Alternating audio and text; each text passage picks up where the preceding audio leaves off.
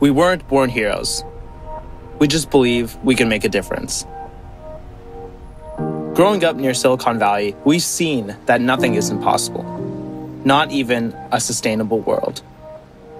As scientists, we break problems down because it's often the smallest parts that are the breakthroughs.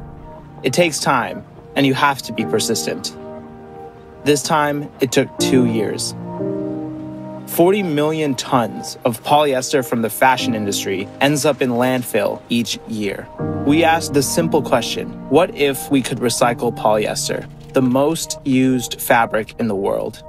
We could reduce our dependency on oil to create new fabric, and old clothes would suddenly have value, both for the environment and for business.